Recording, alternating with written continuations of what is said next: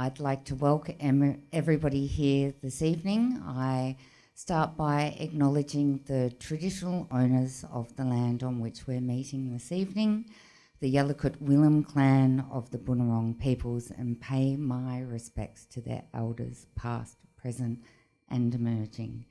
I'd like to also respect the elders of the lands on which many people are tuning in this evening. And I'd now like to pass over to Anna to begin proceedings for this evening. Thank you.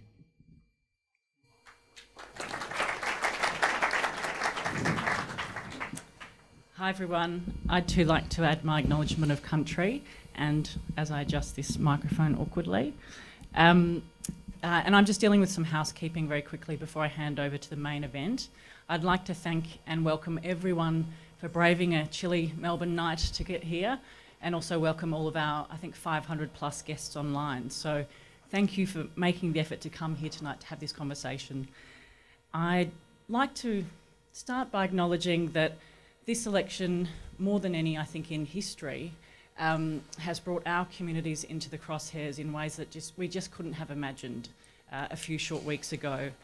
And I'd particularly like to acknowledge the devastating impact of the last few weeks on our transgender women and our transgender girls in our community. It has been truly horrific, the way this has played out. And tonight is about moving away from that debate. Tonight is about having a conversation about the very real and pressing issues facing our communities, and hearing from the major political parties about what policy offerings and commitments they have on the table to actually take us forward as communities.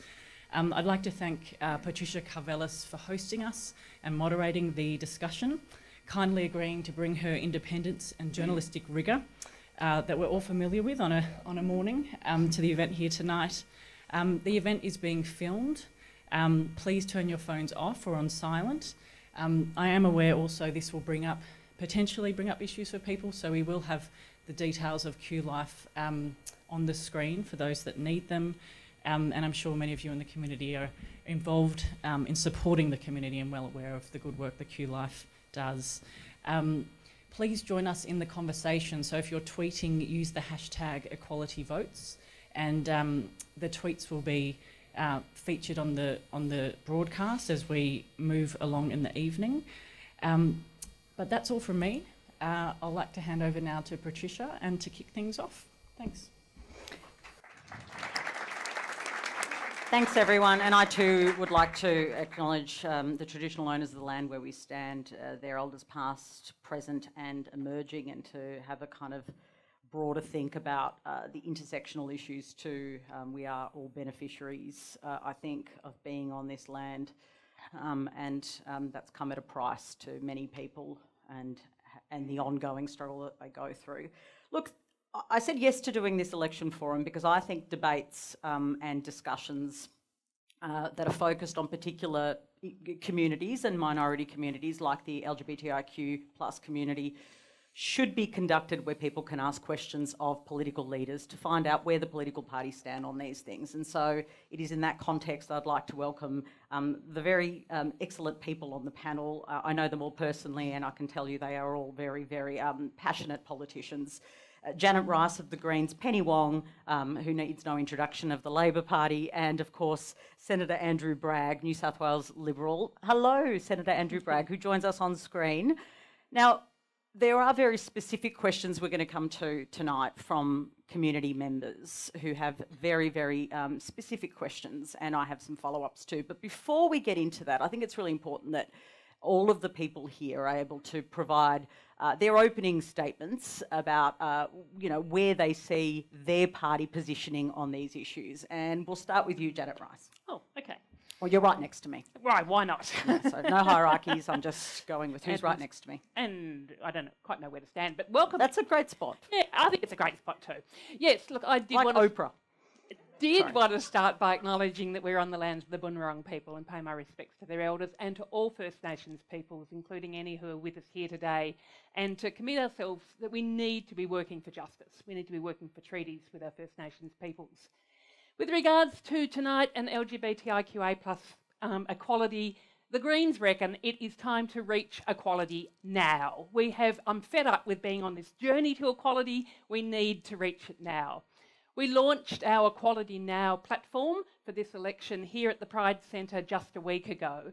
And there's a lot in it, but some of the key things that we're really committed to are having a Minister for Equality and LGBTIQA+ Commissioner in the Human Rights Commission, and having a government that will put equality for LGBTIQA+ people at the centre of our governance, that really cares, that works with communities, that shares power with those communities in order to achieve equality across the huge range of portfolios that our rights intersect with. We want to see an end to all discrimination on the basis of gender and sexuality.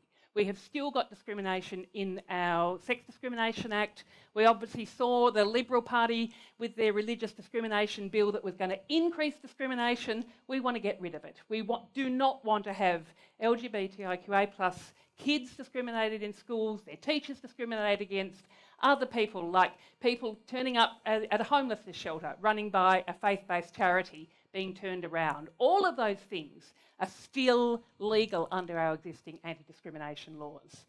And we want to really invest in LGBTIQA+ health. And so we've got a commitment to spending $265 million, I think it is, over the forward estimates on our health and wellbeing strategy that would really address the issues of LGBTIQA+ health across the gamut of it, and extra funding for mental health. And we know the traumas that we have been through, so many of us, over a pretty tough few years. And we need to be investing in health and well-being, and so that we can be really celebrating and really fulfilling the health of all of our queer communities. So I'm really proud to be here tonight, really proud to be the only openly bi-plus politician in the country, as far as I know, bi-plus politician, and I'm committed to you that the Greens, if we get to a position of kicking out the Morrison government, that we would support an incoming Labor government, push an incoming Labor government to go further and faster on issues of equality so that we can really get to the end of our journey to equality. Thank you. Thanks, Senator.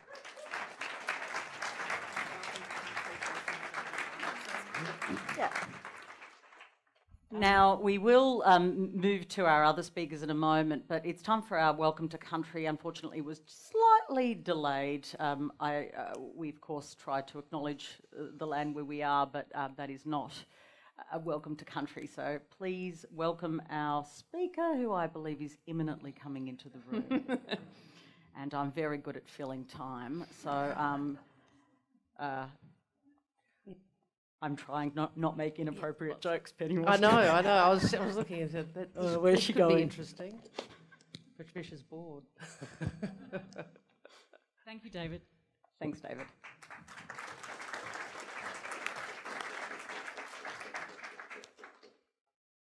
I'm so sorry for being late, guys. Yeah, my apologies.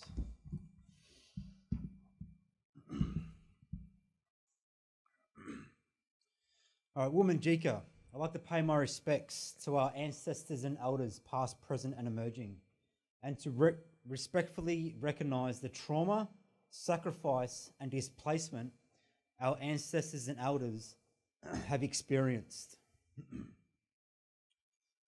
I also want to recognise the commitment you are making today by engaging in one of the oldest continuing practicing ceremonies in this country, by paying respects to the spirit of this land and its first people. Through this, you've shown the willingness to honour sacred ground that we all walk on.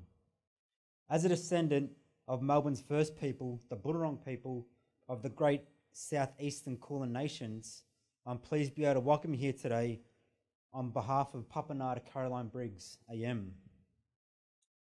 Despite all the buildings and concrete and asphalt and all that sort of stuff, you are standing on the traditional country of the Bunurong people, who are one of the 5 language groups that make up the southeastern Kulin nations, which covers central Victoria at the time of first European contact.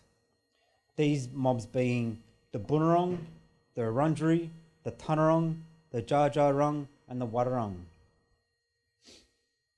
Our country now consists of a great multicultural city we know as Melbourne, the importance of our land and our culture, the spirit of Bunjil, our creator, and his gifts of generosity still influence this land and the people today. What we have learned from our ancestors passed down through generations still resonate with us. These include the core values of learning, showing respect, celebrating life, and honouring sacred ground. As Australians, whilst we come from different clans, language groups, and even countries across the world, we can all learn from these core values. The word welcome in Bunurong language is Womanjika, but it translates to come with purpose. It's also a spoken contract between the Bunurong people as the custodians of this country and yourselves to ensure our laws are adhered to and to guarantee safe passage for those who ask. According to tradition, this land has always been protected by our creator Bunjil, who travels as a wedge-tailed eagle, and by Wa, who protects the waterways and travels as a crow. Bunjil taught the Bunurong people to always welcome guests, but requires us to ask all visitors to make two promises, which I've asked you today: to obey the laws of Bunjil and to not harm the children or the land of Bunjil. This commit was made through exchange of a small bow dipped in water and the spoken words Womanjika.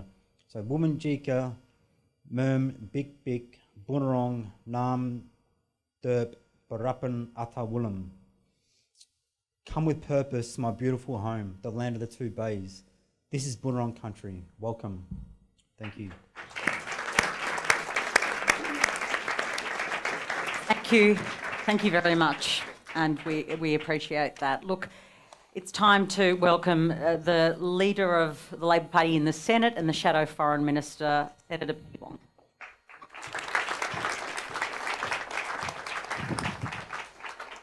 I think I'm on this mic, so I'll move this one away. Yep, no worries. Thanks very much. Can I thank David Tournier for the generous welcome to country, acknowledge that we meet on the lands of the Bunurong people, acknowledge the First Nations of all of the places from which people are joining us online, and say to you, there are many reasons why I'd like us to win government. But actually first amongst them is to have a government that gives full faith in delivery to the Uluru Statement from the Heart.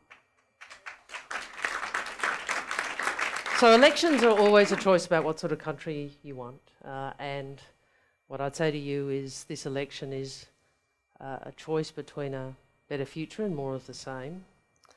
And importantly for our community, it's a choice between a leader whose reflex is division, whose reflex is to set people apart, and an Albanese Labor government which wants to bring people together.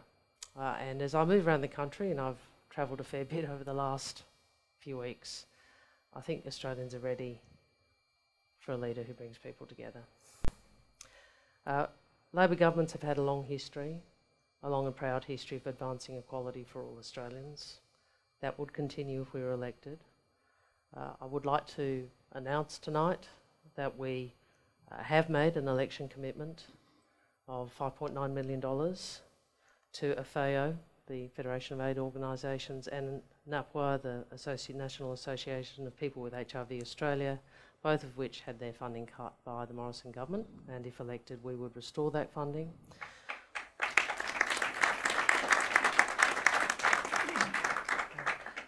In addition, I know how important QLife is to the community and how vulnerable our community has been, so I'm pleased to also announce that an Albanese Labor government would provide a one-off grant to boost QLife's peer support workforce so that more LGBTIQ plus Australians can be reached in their time of need.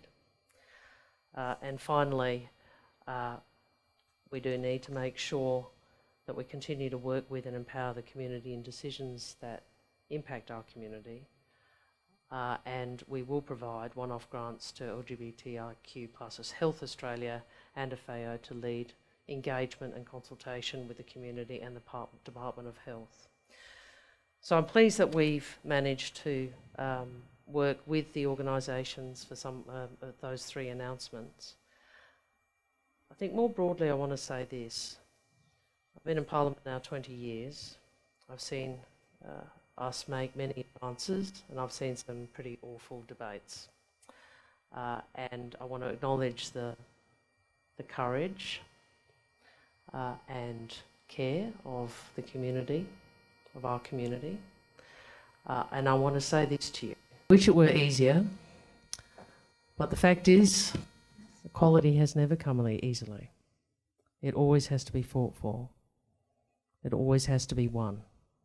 And what I ask you is, on the 21st of May, to take the next step in that fight. Thank you. Thank you, Senator Wong. Liberal New South Wales Senator Andrew Bragg, you can't come to the lectern, but please take it away.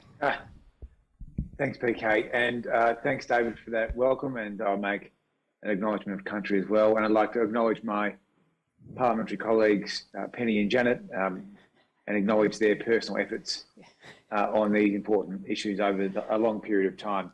Look, one of the most, and I'm going to spare you any sort of political talking points tonight, because I know that people are tired of all that as this election drags on.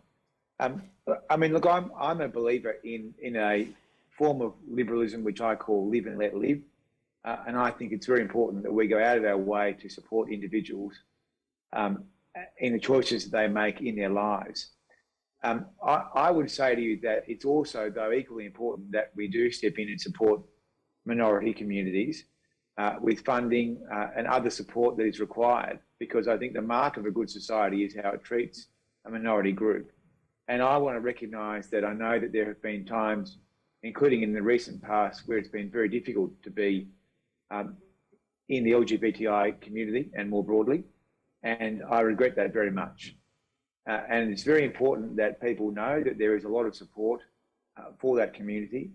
And over the course of this period of government, and people like Maurice Payne have gone out of their way to put the human rights agenda of LGBTI on the global stage at a very high priority. So tonight, I'm announcing that the government is supporting the community with an additional $4.3 million in mental health funding, which is going to support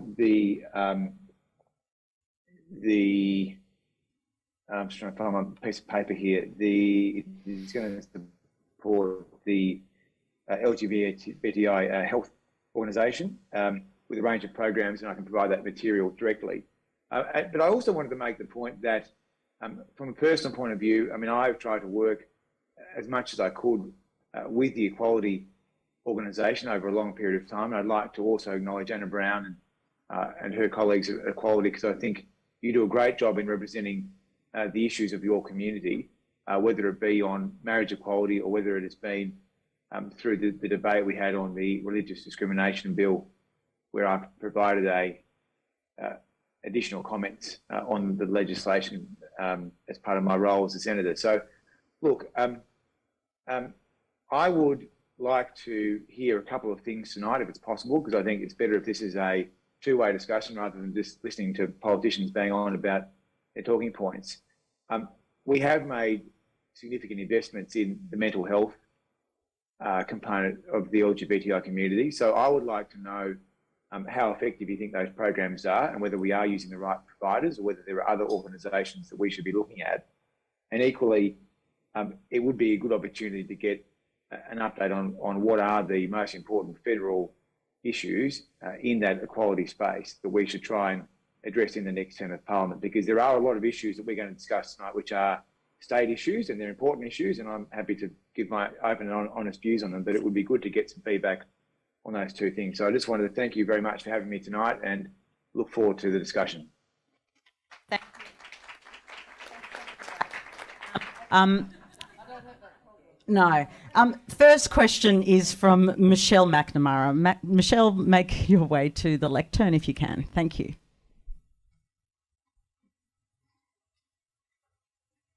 Thank you, Patricia, and thank you, Senators, for being here tonight. I'm Michelle McNamara. I'm the Treasurer of Transgender Victoria and an out and proud transgender woman. There's been a lot of coverage this election campaign over attempts to exclude trans and gender diverse women and girls from sports, from playing sports in teams where they belong and are loved. The bill that Senator Chandler has proposed is really unnecessary and divisive, and the frankly offensive discussions that have come around it have caused immense trauma in the trans and gender diverse community. So my questions are twofold. Will your party rule out support for this bill if it ever comes to the Senate or the House? And what will your party do to address the very real issues that face the trans and gender diverse community? Principally, the physical and funding the physical and mental health care that's needed for those people, and in particular, the life-saving, gender-affirming health care, gender-confirming and affirming health care that is so desperately needed by this community. Thank you. Senator Bragg, given it's certainly not your bill, but it is a bill that's come from your side of politics, so I will put that question to you. Okay, well, look, thank you very much for your question. And as I said, I'm sorry that there has been so much discussion about these issues during an election campaign. I don't think it's in anyone's interest for these issues to be pushed into the heat of an election campaign. I'm acutely aware of how vulnerable the trans community is. And as I say, it's hugely regrettable.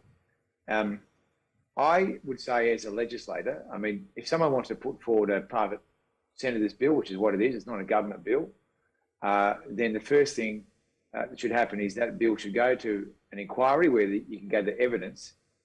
And my sense is that the evidence would be that the law as it stands is already strong, and that it allows community-based sporting organisations and national sporting organisations to make their own judgments, and they can exclude people based on strength, stamina and physique. So the law is already strong.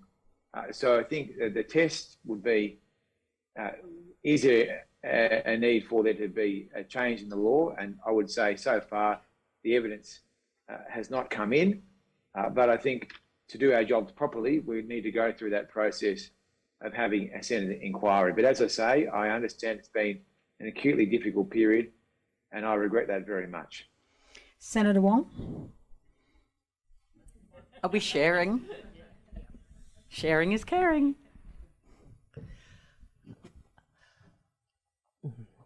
Well, where to start? I respect that Andrew is not one of the people doing this, but I would say to you, this is ultimately actually not about the policy. We all know that. So you ask decent policy questions, but this is about a political tactic. In the same way as we saw some of the religious discrimination bill used in that way, and it's about Mr. Morrison's reflex to weaponise certain issues as a way of dividing the community. And I actually find it, and I know this must be even more so for many people who are transgender, who don't identify in that community. I find it actually really quite distressing.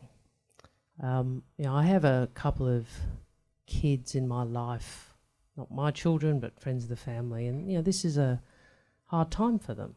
They're trying to work out who they are, and they hear this. And I could sort of understand, there are people of faith, there are people with very deeply held views, there are people for whom, this is still a learning process for them. I could understand if there was, people were on that journey, but it's not about that, is it? It is, and there's something really deeply wrong where a political leader can target kids who are vulnerable, who are more likely, we know, to self-harm in an attempt to play a political identity card.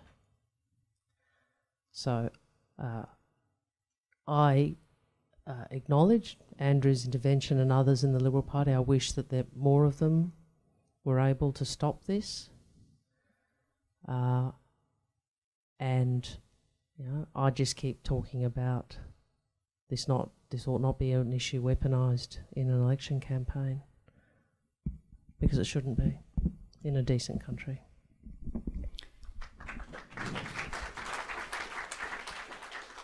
The attacks on trans women and the attacks absolutely completely undermining the identity of trans people, gender diverse and non-binary people has just been appalling through this election campaign. And to have a pre-selected Liberal candidate to be fanning the flames of that transphobia, it's been a really very sad moment in Australian political history. And to be in the Senate and to hear openly transphobic, really dangerous and divisive speeches regularly by some of those Liberal senators is also incredibly distressing. The Greens, have been absolutely committed to ending all discrimination against trans and gender diverse and non-binary people. Certainly the legislation that's being proposed by Claire Chandler, it should not be seeing the light of day. And if it comes back, well, it just shows you that the Liberals basically are not willing to call out that transphobia. Their party should be calling that out completely if they have got any sense of the rights and the health and the well-being of trans and gender diverse people. What you do about it from here, it's not a debate, it's an attack. And we certainly over the last couple of weeks have really struggled with how much you respond to it or how much that's just inflaming these attacks. But, there are a number of things, and one is actually ending all discrimination in our laws against transgender, diverse and non-binary people, and that discrimination still exists. It exists in the name of religion, in the discrimination that's allowed in schools and the discrimination that's allowed in other institutions. We need to get rid of it because that is adding to the stigma. It's basically continuing just this setting transgender, diverse and non-binary people as apart, as different and able to be discriminated against, and that religious discrimination's got to go. We do need to be doing things like supporting gender-affirming healthcare, and the Greens, as part of our platform, we've got a commitment to be a fund of $15 million a year, so that anybody accessing gender-affirming healthcare would not have any out-of-pocket costs.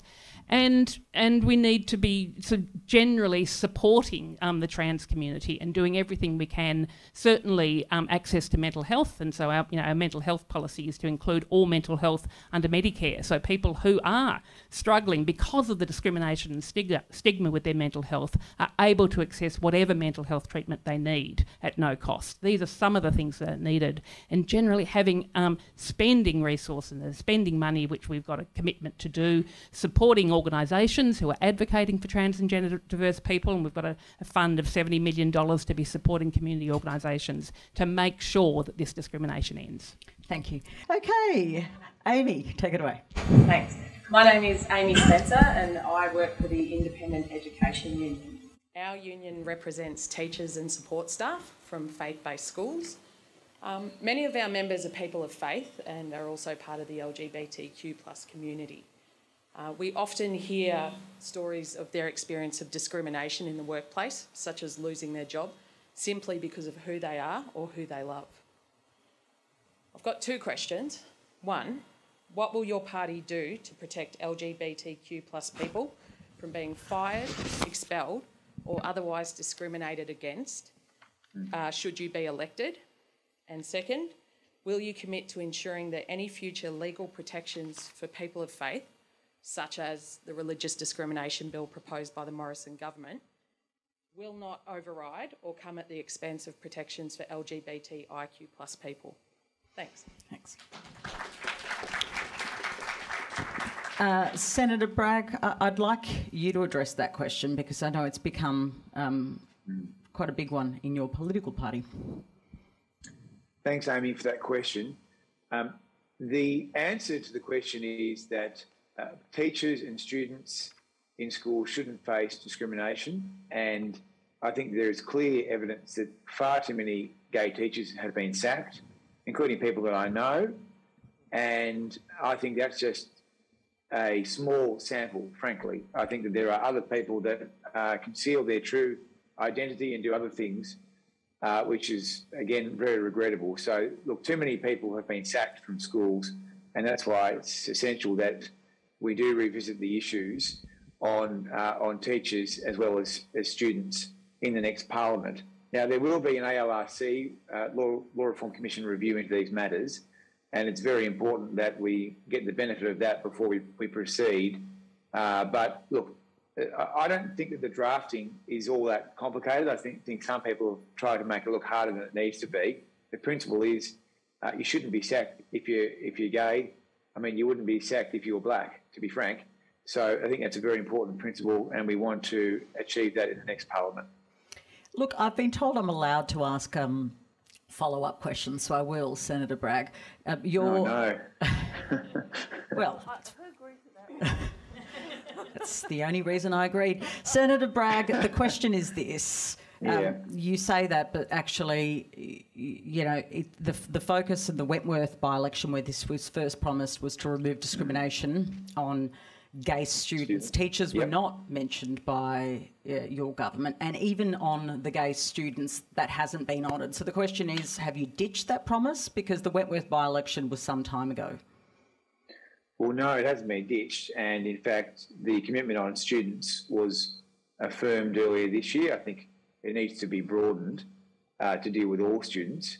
And certainly in terms of teachers, that is before the ALRC. So once we get the ALRC report in, there will be a strong push to get that done. It's very important. I'm sorry it's taken so long, but as you know, sometimes it's difficult to get things done in Canberra. Yes, I've noticed. Senator Wong, could you address that question? I'm glad you brought up the Wentworth by-election, because it is useful to remember how long the promise to protect kids has been around for. In fact, we did get that amendment up on the religious discrimination bill in relation to children, as you might recall, which was one of the reasons why the Prime Minister Morrison then rejected it. I would say two things. You know, we're a party of government that seeks to speak to Australians from all walks of life, including people of faith. And I think there was a way to have a conversation respectfully between different perspectives in relation to the religious discrimination bill, because the principles are reasonably clear. People ought not be vilified for their religion, and people ought not be vilified or discriminated against because of who they are. It's a reasonably simple set of propositions. Again, I think this is an issue that did get weaponised and became very divisive because of the way Mr Morrison wanted to approach it. We've made our position clear. We've said we do support protections against religious vilification. We do support protections for students against discrimination. And we do support protections for teachers from discrimination at work. We have, and to be completely frank, we have said we respect the rights of religious schools to preference people of faith in the selection of staff, and we've been upfront about that. And that has been how we've approached this. You know, I was part of a government that, for the first time, put protections for people's sexual orientation into the Sex Discrimination Act. Is that 2011? I think we did it before that, didn't we? Anyway, you might be right. You know, I think we can make similar progress here, but we have to do it in a way that, well, I don't think the Liberal Party, with all due respect to Andrew, I don't think that they will ever, well, certainly while Mr Morrison leads them, are going to be able to do it in a way that doesn't become highly weaponised. Now, I'm going to start being a bit of a timekeeper, I've got to say, because in order to... No, and it wasn't a specific comment on you, Senator Wong, everyone. So let's just try and keep things, you know, tight. All right. Well, my answer's pretty tight. We need to get rid of the exemptions that are in Section 38 of the Sex Discrimination Act. Full stop. Get rid of them. And allow people to be able to be who they are at school, whether they are students or whether they are teachers. And the fact that this is... The fact that this is possible, and I know many people of faith that support this position, the real world example of why this isn't going to cause sky to fall in for religious institutions and people of faith is Tasmania, because Tasmania has had legislation for over 20 years that has not allowed discrimination against students or teachers in schools on the basis of their gender identity or sexuality. And the religious schools in Tasmania have coped with that just fine. And that's how it should be in the rest of the country. And it should be happening immediately. We need to get rid of that discrimination. Certainly the religious discrimination bill was going to increase the grounds for discrimination, which is why I was really disappointed that the Labor Party actually voted for it in the House of Representatives when it was introduced. Okay. So, Senator Bragg, I do have a follow-up question before we bring the next person up, which is just on the statement of belief. Are you concerned about the statement of belief in the Religious Discrimination Act? I feel like this is a premeditated question or something. I don't know. Look, I mean... No, it's the most obvious question about the bill. Well, I mean, I think, as you know, I published a separate report in the Senate inquiry which dealt with this in detail, and I think that there are some issues with the statement of belief, and those issues would need to be addressed if it was to be progressed in any way. I think everyone accepts the principle of having a religious discrimination bill. I mean, every mainstream person accepts that there are areas in public life where religious people have been discriminated against, and we need to fix that. So the question is, what does it need? What are the essential components? And I'm not sure that's an essential component. Next question is from Matthew. My name's Matthew. I grew up in a loving family in a tight-knit religious community. Like many LGBTQ kids growing up, at the time I needed at the most to hear messages of support and acceptance at school, at home and at church. And instead I heard that I was broken, disordered and under the control of evil spirits. When I reached out for help, the support that I received didn't seek to support me, it sought to change who I was. And it was very damaging. If elected, what would you do to end these damaging practices, damaging conversion practices that seek to change and suppress who we are?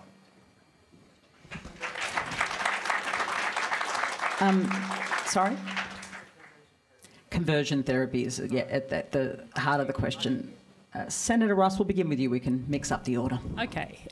Essentially, we support the legislation such as has been introduced in Victoria to end conversion practices because they are so damaging.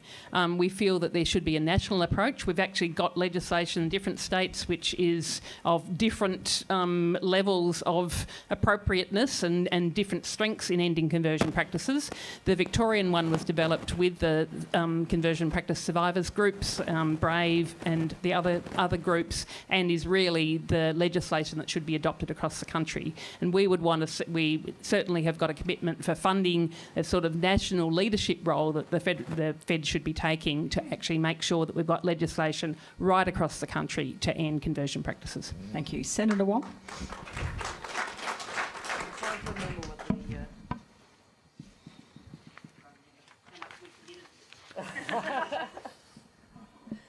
Look, generally this has, I mean, I think the state Labor government in Victoria has made clear, has dealt with this, as Janet said, it has generally been a matter for state governments. Well, I should start by saying, Matthew, I'm sorry that, you know, your journey has been so difficult and so damaging, as you said, and I hope you're in a much better place in your life now. That's a good thing. Generally, this has been a matter for the states. I am familiar, obviously, through engagement with various advocacy groups with some of what has occurred in Victoria.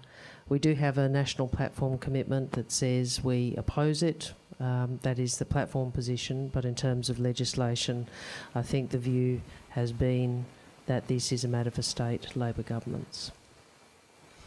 And Senator Bragg. Well, the state Liberal government of New South Wales has flagged that it would consider supporting a similar bill in New South Wales, and that is something that I know that Mark Courage has been appointed by Premier Perrottet to look at these issues is examining. There's also a private members bill currently before the state parliament, which looks at this and a range of other things. So I think moving in a sensible direction there in the Premier state. Can I add? I just found very my notes. briefly, yes, very briefly, Senator Rice. That we would commit to $125 million to fund the approach recommended in the sexual orientation and gender identity change efforts survivor statement, including a national inquiry. Okay. Dr. Alice de Jong is our next questioner. My name's Alice, and I'm from the board of Intersex Human Rights Australia. I was 13 when I was diagnosed with an intersex condition. But many Australians born with innate characteristic variations of sex characteristics are subjected to so-called normalising medical interventions, surgical and medical, without their personal consent at a much earlier age. What will your government do to prevent such unnecessary procedures and support intersex Australians and their families?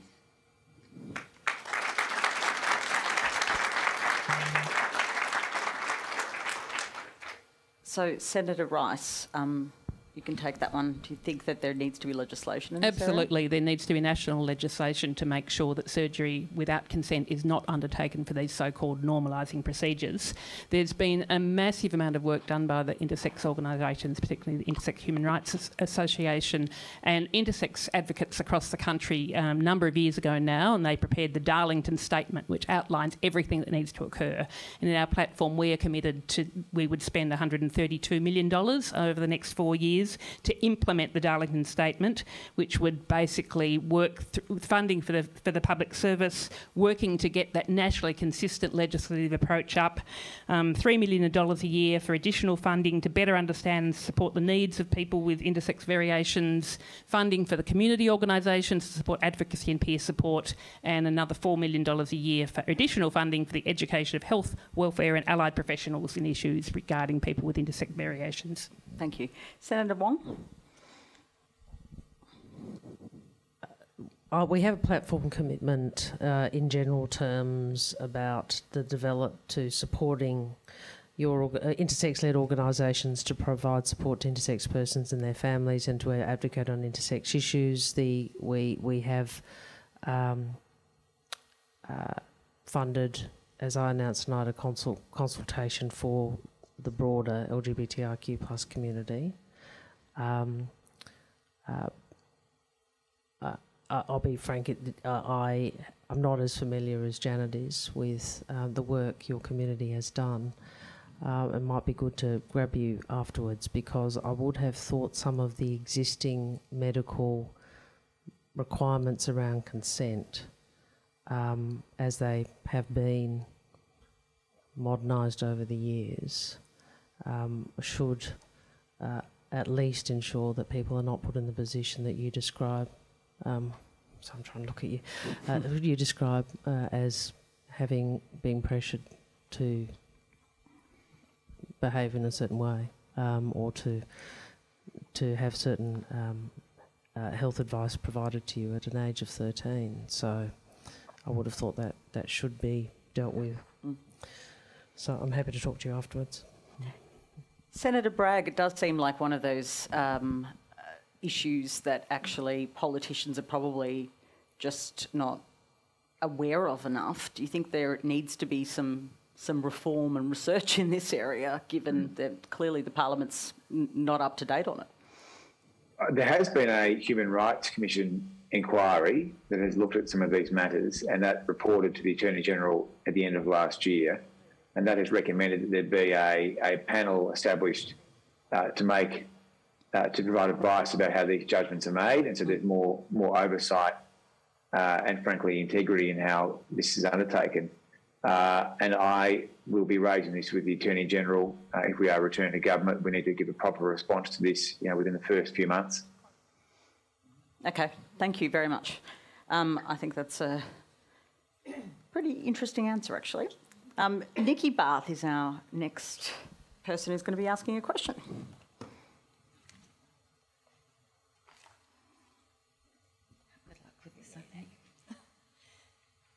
Thank you so much. I'm Nikki Barth. I'm the CEO of LGBTIQ Plus Health Australia, and it's just wonderful to see you all here today and to know that everyone's there online. LGBTIQ plus people have been identified as priority populations in a range of existing national strategies. However, there's currently a real lack of national coordination of those goals, strategies and evaluation of those strategies, despite evidence of continued and worsening health and wellbeing outcomes. Can you please explain your party's commitments to investing in a long-term plan? LHA is asking for a 10-year action plan that will give us a whole-of-government plan to improve LGBTIQ plus health and wellbeing and to reduce the health disparities that are continuing to worsen. Thank you. Senator Bragg, I'm going to start with you. Sorry, Yeah. Senator. Thanks, Nikki. Well, I think, as I said in my opening statement, we are going to provide your organisation with 3.7 million of the new 4.2 million that's been announced today to undertake a lot more research, particularly on the mental health side, and to get some better data across the board. So my hope is that additional $3.7 million for these 4 projects that you've been wanting to have funded will go some way, and anything beyond that, it's something that I can take up internally. Senator Wong? Well, just to say, I think we have announced a one-off grant for consultation process purposes on the very issue you described, which is what is the experience of the LGBTIQ plus community? How could we look at the health system differently? So I think when talking to Mark Butler about this, his view was we should have a Commonwealth-supported consultation process to work out how to develop the sort of strategy. Sorry, where are you? Oh, there you are. Strategy described, which is, I suppose, more holistic across different sectors of health, state and federal. I've worked closely with the LGBTIQA plus Health Alliance and other health advocates, and health and wellbeing of LGBTIQA plus people is of absolute paramount importance. We basically took the requests, not just for the development of an overarching health and wellbeing plan, but what it would cost to implement that health and wellbeing plan over the next 4 years and over the next 10 years to the Parliamentary Budget Office. And they came back and basically said it would be at least $200 million. So we have committed in our platform to $285 million to be developing and implementing an LGBTIQA plus health and wellbeing plan. And that plan needs to be front and central to a lot of the work that goes on with queer communities across Australia, and be one of the things that our Minister for Equality would actually have carriage of. Because, yes, most of it fits into health, but health and wellbeing for LGBTIQA plus people crosses across portfolios, and it really needs to have a focus and an intent and a commitment to be really working across those portfolios to make sure that the health and wellbeing needs of LGBTIQA plus people are really prioritised. Our next question's from Ricky Spencer.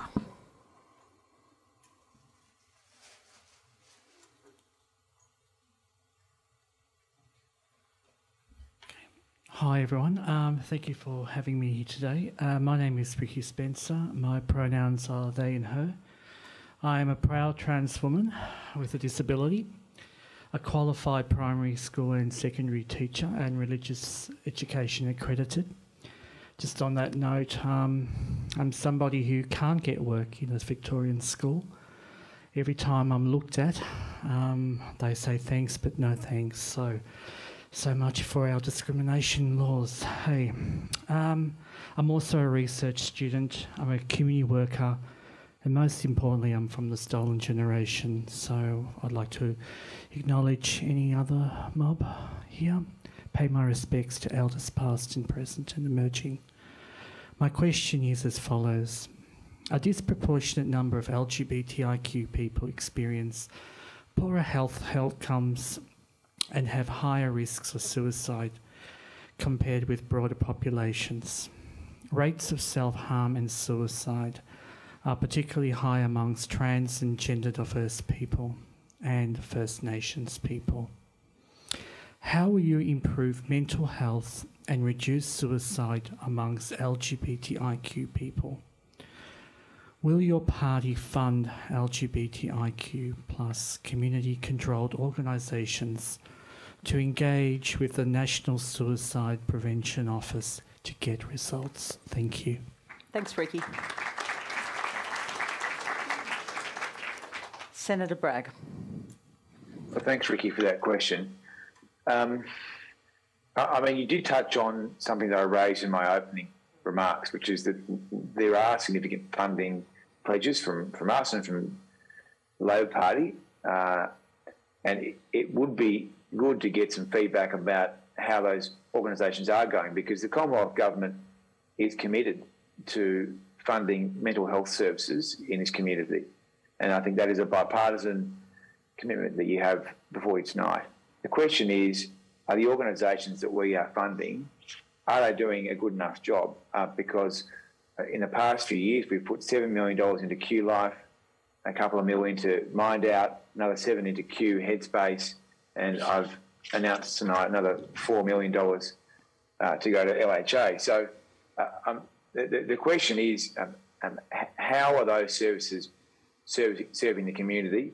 Are there different things that we could do differently or better? I guess that's an ongoing discussion that we could have. But I think this isn't a question about money. It's a question of are the services delivering enough for the community?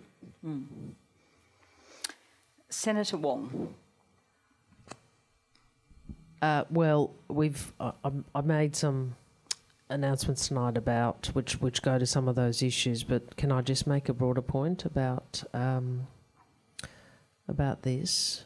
I think one, not only specialised mental health services, but also making sure you have mental health services that young people can access. So, in fact, I announced another Headspace centre for South Melbourne today with Josh Burns. Secondly, we can have the discussion about where and how, how to resource best models of care, etc. But in part, what we also have to try and generate, I think, is a more inclusive national conversation in our political life, so people don't feel so marginalised and targeted and unsafe. It's been a privilege to me to represent this community for many years, and one of the really striking things for me has been the number of young people who come up to me and tell me what a difference it made. It's not about me, it's about them, right? But it's because they didn't feel alone. So we should never forget the responsibility and power that leaders, national leaders, people in the media, community leaders, health leaders, that we have. Because how we speak about people's place in this world, in this society, how we speak about inclusion or exclusion, it has an impact. So yes, funding, I'm sure Janet will announce more funding she never has to find the money for as a former finance minister. But we could do all that. It was light-hearted. We've been very, but we are in a political campaign. I I mean, I think it's been a pretty respectful discussion tonight, actually. But I would like to not have to defend, as we have over the years, who we are, who we love, or now trans kids. That'd be good, wouldn't it? It'd be good if we could just work through these things as generally the community do. This is the thing that, whether it's marriage equality on the most recent issue of trans women, trans girls, actually the community's ahead of where the politicians are, well, some politicians. So I guess I'd want to encourage that. And if may I make one more comment? I'm sorry to do this, but I come to this with an experience of racism and the history of racism in this country, and the history, which is still a journey and still a task, and still, but knowing that historically some of the great advances, whether it's the abolition of the White Australia policy or the introduction of the Racial Discrimination Act, were bipartisan. And the safety of that both parties of government said, actually, we agree this. And when Fraser Anning did his dreadful speech to the Parliament, I actually rang Matthias Cormann. I said, we should move this censure together because it sends a signal. I would like that signal sent for our community. Senator Rusk. Yeah, and fundamentally we do need to get rid of the stigma, the discrimination against same-sex attracted and gender diverse people, so that some trans people walking down the street don't expect to be harassed, which there are so many trans people and non-binary people, gender diverse people who are, basically their expectation is they don't feel safe out in public, and that is appalling in Australia today. So we've got to really address getting rid of that discrimination, getting rid of the conversion practices, to create a society and a community and a culture where everybody is celebrated. That's the fundamental thing that we've got to do. Sadly, we are not in that situation at the moment, and so we know as a result the mental health of same-sex attracted and gender diverse people is worse than the health of the overall Australian community. First of all, one of the things we've got to do is actually get good statistics and count people and collect the data and actually... So, and have the census question so that we know that when you are looking at mental health statistics, you know how many people have got that correlation of their mental health with their gender identity or their sexual orientation. And then we've got to spend the money and put in place the structures and the resources so that everybody can receive the mental health care that they need, no matter whether they live here in Melbourne or they live out in Whoop Whoop in remote Australia. They need to be able to get the mental health care they need. And that does cost money, and frankly it does. And that's, again, the Greens, yes, we've got our LGBTIQA plus health plan, which is dealing with specifically mental health services included in that. But generally, getting mental health treatment available for people, unlimited, under Medicare, is essential. Okay. And that costs money. I mean, again, we've had that costed by the Parliamentary Budget Office of about $4.8 billion over the forwards. It is absolutely money that needs to be spent. And how we raise the money, you make the big end of town, you make the billionaires, you make the companies that are making huge profits pay more tax. You scrap the stage 3 tax cuts so that you mean the budget bottom line isn't impacted by a reduction of $180 billion over the next 10 years. The money's there. It's a political choice of whether we spend it. All right. Let's stick to our next question, Nick Hollis. Hello, everyone. Thank you so much. Thank you. My name is Nick Hollis, and I've been living with HIV now for nearly 10 years, which I guess it's important to note that if I wasn't able to access the treatments that are freely available here in Australia but not elsewhere, I wouldn't be here anymore around this time. That's not very nice. That's not good news, unless you don't like me. But it's very clear, though. What is good news is that it's very clear today that we can end new HIV transmissions in this country if the government is willing to back in our community's extraordinary efforts. And thank you very much, Senator Wong, for that announcement about restoring the funding to AFAO and NAPWA. Agenda 2025 is a consensus developed by communities, by researchers, by clinicians to end new HIV transmissions in Australia. Your parties, all three of them, attended the launch at Parliament House in June last year, and I was very fortunate to be there as well for that. And when I was there, I was reminded of the very long history of non-partisanship, not just bipartisanship, but non-partisanship when it comes to ending the HIV epidemic. And I think there's a lot to learn there about other issues affecting our communities. The investment we need to end new HIV transmissions in this country and to drastically improve the lives of people living with HIV is $41 million a year.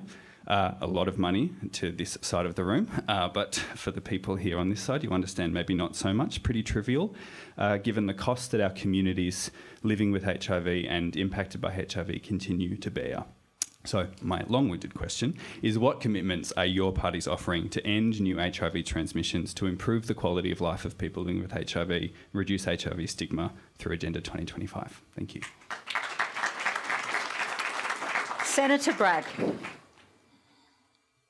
Oh, thanks, Nick, very much for that question. And I think, as you know, the stats are heading in the right direction in terms of the level of new infections since 2016. I think is down by 37%. So Australia was one of the first countries to list PrEP on the PBS or equivalent system.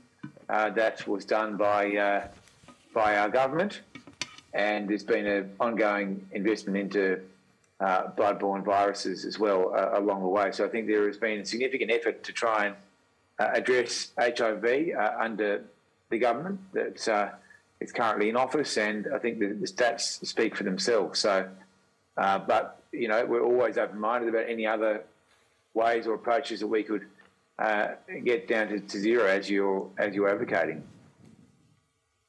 Senator Wong. Thank you. Well, yes, you're right. It's been an extraordinary, it's true, non-partisan, but it was fundamentally bipartisan, you know, decades ago, and a really good thing. I wonder sometimes if the polity would be capable of doing that now. I hope it could be. And the community, part of, as you correctly identified, part of the success of how we have dealt with the HIV epidemic has been the community-led healthcare and responses. Yeah. And I was briefed, I think I was in lockdown, about Agenda 2025. Obviously, the restoration of funding is the first part. We will also, as a down payment, fund a pilot to develop models for, you can tell I'm a foreign shadow, not a health shadow, develop models for peer-led contact tracing and wraparound clinical and peer support at diagnosis, which I think is also proposed in the Agenda 2025 plan, and a ministerial task force to drive progress towards ending HIV transmission, because I think it's raised when there was a discussion with me that part of the issue is actually, surprise, surprise, administrative, bureaucratic bottlenecks and so forth. So hopefully we can, I'm not announcing the 41, but I hope that those things can drive that agenda further. And congratulations on all your work. And I'm glad you're here. Hey. Yes, we're all glad you're here. Thanks, Matthew. Absolutely glad you're here. And I was really pleased to go to the Agenda 2025 launch. The thing that struck me from that launch was what a small amount of money to end HIV transmission in Australia. It is a tiny amount. I mean, it's considerably less than the subsidies that we give to coal and gas companies, you know, for exploiting fossil fuels. So the Greens would absolutely commit to fund Agenda 2025 in full. Thank you. Okay. Sarah Bowman will ask our next question.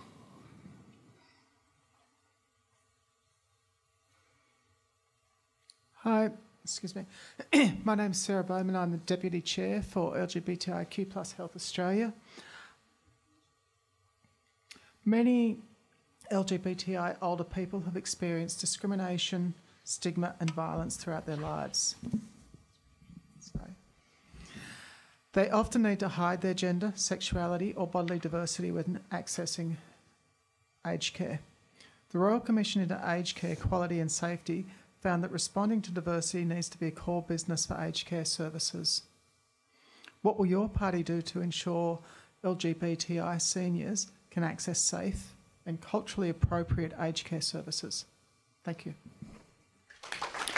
Senator Wong. Well, I think as a reminder of what you can do in government, I think it was the last Labor government which both released a national strategy aimed at ensuring ageing LGBTIQ Australians are well cared for. We introduced legislation to protect LGBTIQ plus Australians from discrimination in accessing aged care services, and I remember the discussion about that internally. and we remain committed to the full and discrimination-free access to aged care services for our community. But it is in the context, I'm just going to say something about aged care, of an aged care sector which is, I think it is an extraordinary indictment on us, our community, that we can have the sorts of levels or lack of care of older Australians that has been documented in the Royal Commission Interim Report. And we are committed as a government to doing, if we're elected, to putting nurses into aged care facilities, to making sure we have funded the number of minutes of care that is required, improving food. These are all things that really we are at 2022, we ought actually not be having this discussion anymore. Senator Bragg. Yeah, thanks, Sarah. As has been canvassed, the Aged Care Royal Commission has led to a number of new policy initiatives and new funding. We are going to specifically put $14 million in to fund organisations to advocate for particular outcomes. One of those will be LHA, which will get some funding in relation to these aged care matters so that it can be done in a culturally appropriate way. And again, I think the whole idea of more community-based and community-controlled organisations being able to advocate for community and having a seat at the table is highly desirable. Frankly, that's a principle that goes across the board, I think. So, thanks very much for your question. Senator Rice. Fundamentally, we've got to be funding aged care appropriately, and the Royal Commission identified that it was about an extra $6 billion a year that was needed to fund aged care appropriately, which is what we, $6 billion, I think, over the forwards, which is what we have committed to fund. And again, if you're, basically the money needs to be spent, and it means actually being able to then have quality services and paying aged care workers properly and making sure that there's also appropriate training for those aged care workers. Currently, aged care is operating, with poorly trained workers who often and poorly paid workers, really poor conditions, and so you cannot guarantee that you're going to have that high quality service in your aged care services. So you fund aged care properly and all sorts of things can happen, including appropriate and culturally appropriate care for LGBTIQA+ older people. We would also be supporting the community organisations that are doing good work, and other ones in terms of supporting people in aged care through community grants, the $70 million grant scheme to enable organisations that are working specifically, including the Health Alliance, with improving the culture and the practices and access to aged care services to do the really good work that they do. Thank you. Paula Gerber is our next person who's going to be asking a question.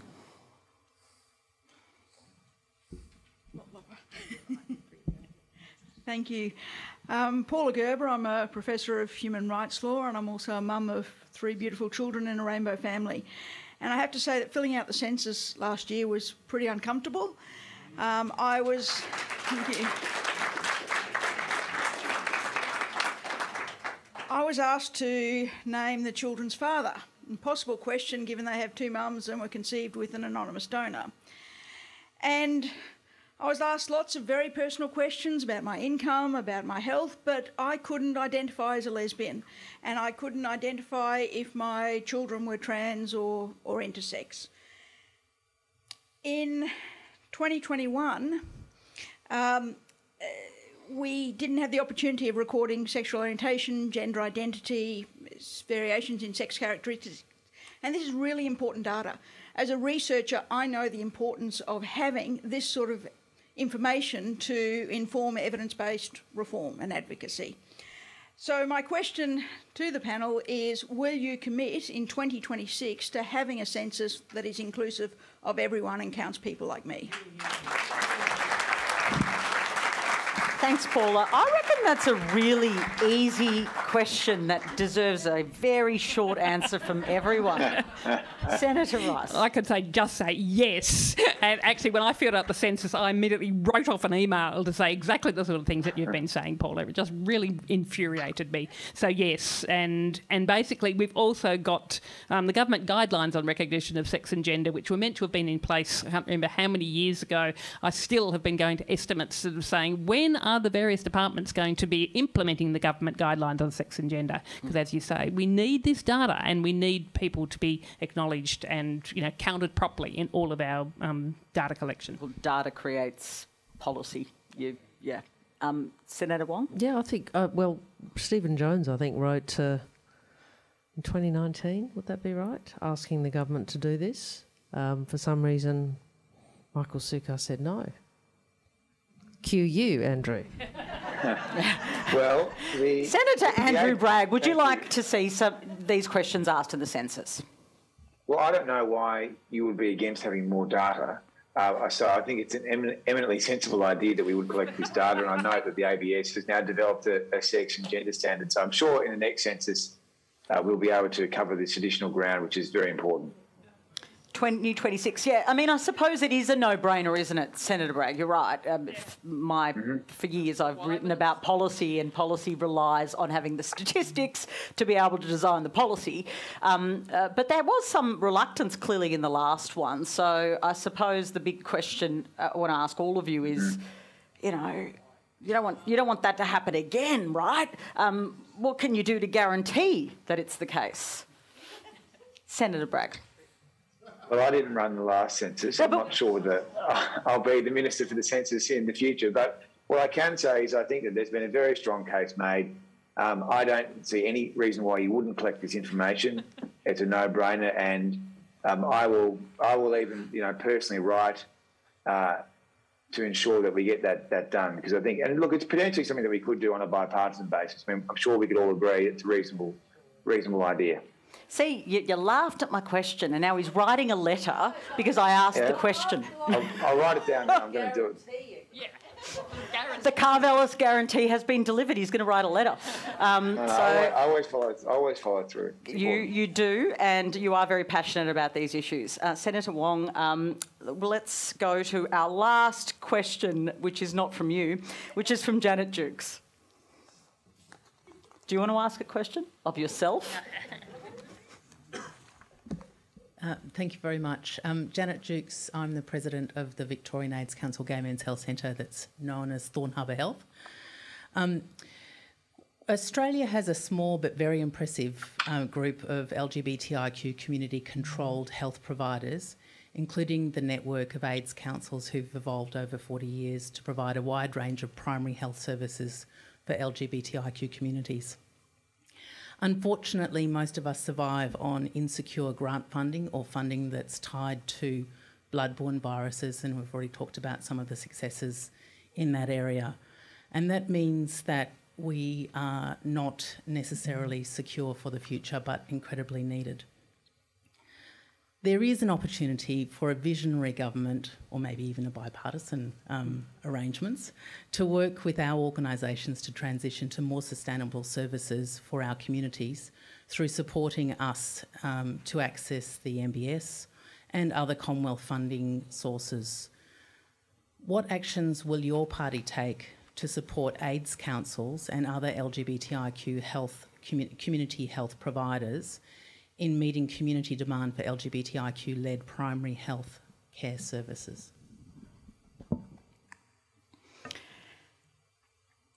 Senator Rice. We absolutely recognise the importance of funding community-controlled healthcare as being the best organisations to be providing that healthcare, and have committed as part of our platform a $70 million grants fund over 4 years for LGBTIQA+ community-controlled health organisations. And clearly our health and wellbeing plan as well would involve the work of and actively work with those community-controlled health organisations to make sure that you're on a very sound footing so they can continue to do the amazing work that you do.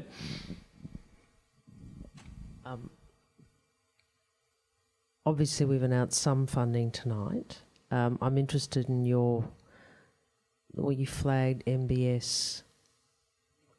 Yeah, I know it. Thank you. That I do know. Well, you're not the Shadow Health Minister. You need someone in the health portfolio. I'm very happy to talk about Solomon Islands. I've got some questions on that too. Yeah. Well, I did you? Yeah, didn't I? Didn't I do that? Didn't I? Wrong day. So that is something I'll speak to Mark about, because that is a way actually, rather than having, and I'll be frank, there's a lot of asks for funding from different organisations within our community, particular organisations, but I think it'd be useful to think through what additional MBS entitlement there might be. I take your point about, and it's a common criticism or issue raised in community organisations across the board, because government funding is always so generally short term, and so it's very difficult for people to both manage financially but also manage in terms of the sort of leadership of the organisation. In fact, people, and I'm sure you and others do a very, very good job in those circumstances. So, but I'll raise that with Mark. I'll just ask, okay, because you want to break with convention, and I love it when people do that. So I want to reward that kind of behaviour. And we don't like playing by the rules. No. We run a primary health clinic upstairs in this building. Yeah, I understood which that. Is which is a bulk build clinic. And I guess the follow-up question is really in relation to we lose a lot of money on that clinic, and because we operate a bulk build clinic for people who are disadvantaged, particularly people living with HIV and AIDS. Mm-hmm. So one of the challenges, I think, for any community organisation to survive on Medicare funding is that Medicare funding does not cover the cost of delivering those services. Yeah, understood. But is the ask for capital funding? The ask is for some form of, because obviously if you change the bulk, there's the MBS rate that has broader budget implications, but I think what you're saying is we need either capital or operational funding, recurrent funding, to deal with the fact that we are providing a service to disadvantaged people, so we don't want to go, we want to continue to bulk bill. Agreed. Okay, I will certainly raise it with him. Yep. Senator Bragg.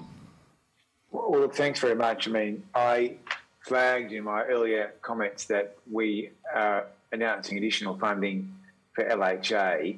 Now, the question is, what are the additional services that we could fund beyond that? And I think it's really, I put it onto Equality to provide us with some more advice on that, because we rely on Equality as a peak organisation to give us direct feedback on what we can best do with the Commonwealth's resources, given that we don't run these services ourselves. We basically outsource them. And I agree with your statement around community controlled. I think that's proven to have been very successful, particularly in relation to the management of Indigenous health outcomes during the pandemic. So I don't think you get any argument on the principle. The question is where best to put the Commonwealth resources. Thank you. I just want to say before I hand over to the wonderful Anna Brown that I think the election campaign is a very, very often very divisive, argumentative space, and everyone thinks that I just love them, but actually sometimes I find them quite fatiguing because of that. But I want to pay tribute to this group because these three senators have kind of been, I think, politicians at their best, respectful to each other, but also talking about taking up some of these issues and being collaborators, and that is the best of our parliament. So I want to thank you all. I know you all very well, and I think that you are excellent people to come here and answer these questions. I'm Patricia Karvelas. I've done my bit of the night. Anna Brown has more to say. Thank you.